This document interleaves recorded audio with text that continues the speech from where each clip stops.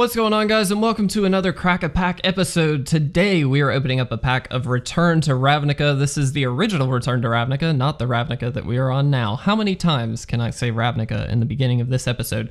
Anyway, I really liked this set. This was actually when I got back into Magic my first time. It was on the Return to Ravnica set, so I'm really excited to be opening it.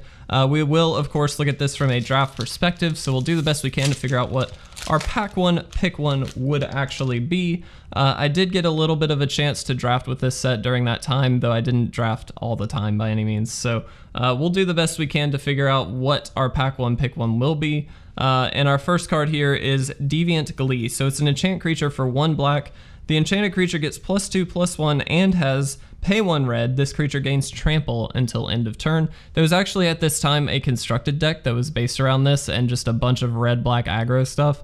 Really sweet deck, very powerful. Definitely kind of won out some FNMs just here and there for being super aggressive. This is one of the key cards for it, as well as Madcap skills. And so I really like this card, surprisingly. I really don't like enchant creatures, but this is such a low cost one. It really isn't that impactful if you lose it. Not to mention, it is a big buff for only 1 mana. So I do like this card. I don't think I would first pick this by any means. I would rather have some aggressive creatures first, but this is definitely a solid card. Excuse me. Armory Guard is a 2/5 for 3 and a white. It has Vigilance as long as you control a gate. Gates are obviously very prevalent in this set. I believe there are 5 of them in this one. And so it's very easy to pick up gates to the mid to late pack if you're drafting. So cards like this, you'll probably see a couple of them. They get a buff from having a gate out. I don't really like this card, to be honest. A 2/5 for 4, even with Vigilance, just doesn't seem like it's all that good to me. So would probably pass it. Urban Burgeoning? I don't know how to pronounce that because I say things wrong. Enchant land for 1 green. It has untap this land during each other player's untap step. So this is a really unique ability, being able to untap lands on the opponent's turn. It's something that we see is very overpowered in things like Commander when you can just do crazy stuff. However, doing that only 1 land at a time for 1 mana, it just doesn't seem very good. So honestly, in Limited, this just seems like a really bad card to me. Inspiration is a very classic card. Instant for 3 and a blue. Target player draws 2 cards. So pretty straightforward, but very good. So drawing 2 cards at instant speed for 4 mana in Limited, pretty solid. The downside here is that card draw in Limited isn't quite as good as a lot of people think. It is definitely good, don't get me wrong. You want it if you're in blue. But it's not necessarily at the top of the list of priorities. If you have 1 or 2 draw spells, it's great, but it's not at the top of the list. I will say over any of the other cards that we've got in the pack, I would probably take this though. Vassal Soul is a 2/2 for 1 and then 2 hybrid mana of either white or blue, and it just has flying. It's a pretty straightforward card. There's actually nothing wrong with this. This is just kind of an on-par creature. A 2/2 with flying for 3 seems pretty solid. I like that it's hybrid mana, so it doesn't necessarily need both colors of mana. So if you're somehow ending up in a mono blue or mono white deck, which would not happen in this set, but realistically, if you happen to do that, then you can get away with playing this regardless, instead of just be 2 white instead of a blue and a white or 2 blue. So I like the flexibility there. The art's really fantastic as well, but not super exciting, to be honest. Sundering Growth is an instant for 2 hybrid mana of either green or white. Destroy target artifact or enchantment, and then you populate. Populate was unique to this set. You put a token onto the battlefield that's a copy of a creature token that you already control. So essentially this spits out another token if you've already got one, and it destroys an artifact or an enchantment. That's a lot of stuff for 2 mana, especially at instant speed. That is really powerful. And unfortunately in draft, obviously artifacts and enchantments are a little bit harder to come by, so it may not be really worth it to run this main board. But that being said, this is prime sideboard for a Selesnya tokens deck. You definitely will want something like this just to be able to deal with those corner cases where you have an artifact or an enchantment that's a little bit of a problem. So I really like this card, but it is kind of resigned to the sideboard, unfortunately. Annihilating Fire is an instant for 1 and 2 red. It deals 3 damage to target creature or player. If a creature dealt damage this way would die, you exile it instead of putting it into the graveyard. This is just great, efficient removal. Instant speed, 3 damage for 3 mana. Sounds great to me. Sign me up. Exile the creature. If it dies, it's perfect. So this is definitely so far going to be the pick. This is a really, really solid removal spell. Dead Reveler is a 2/3 for 2 and a black. It does have Unleash, so Unleash is unique to this set as well.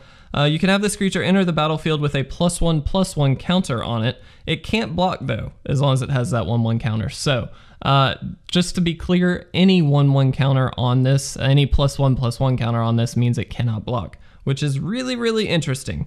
But Unleash is a very powerful limited mechanic. It is the Rakdos mechanic.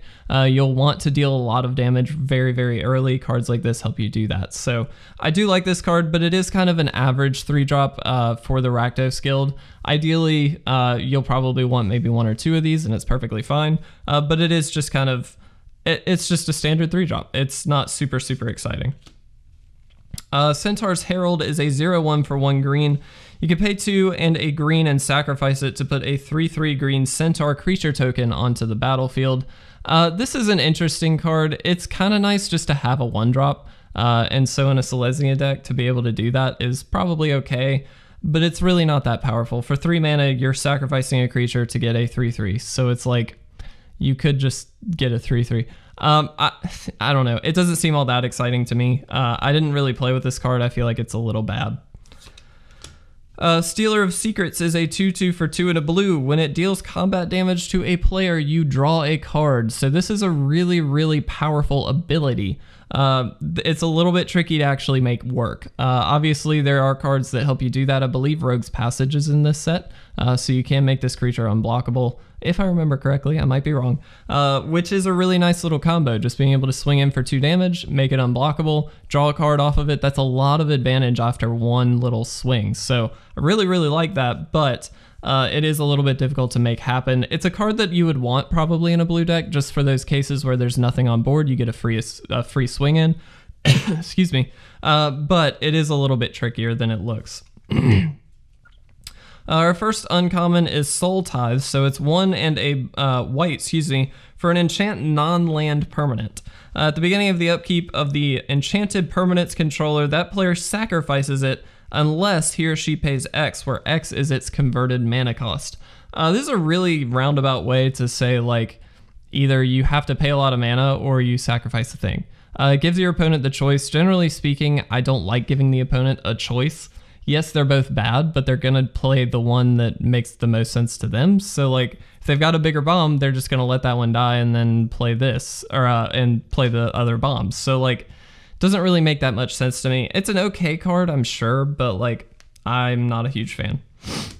Rites of Reaping is 4 a black and a green for a sorcery. Target creature gets +3/+3 until end of turn, and then another target creature gets -3/-3 until end of turn.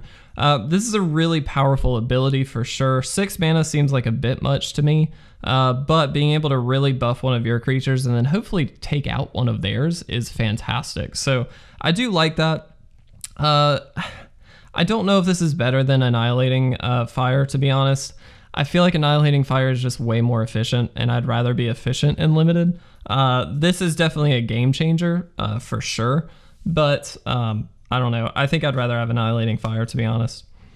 Syncopate is X and a blue for an instant. Counter target spell unless its controller pays X. If that spell is countered this way, exile it instead of putting it into its owner's graveyard. Classic counter spell. It's something you want. It's scalable. I really, really like that. I like that it also exiles, because scavenge is a thing in this. If you're against Golgari, that could be an issue. And so I do like this card. It's definitely something I'd want in a blue deck. Not more than Annihilating Fire, to be honest. Annihilating Fire is just too efficient. And then our rare is Death's Presence. So it's an enchantment for 5 and a green. Whenever a creature you control dies, you put X 1/1 counters on target creature you control, where X is the power of the creature that died. Very powerful ability for sure. Very not that good in draft. Unfortunately, at 6 mana, you just want to be doing more. You don't want to be setting up at 6.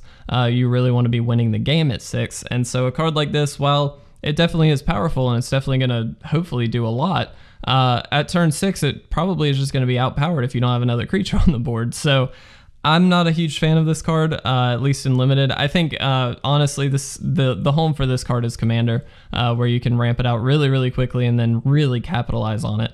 Unfortunately, that does not happen in limited, so not a fan of that.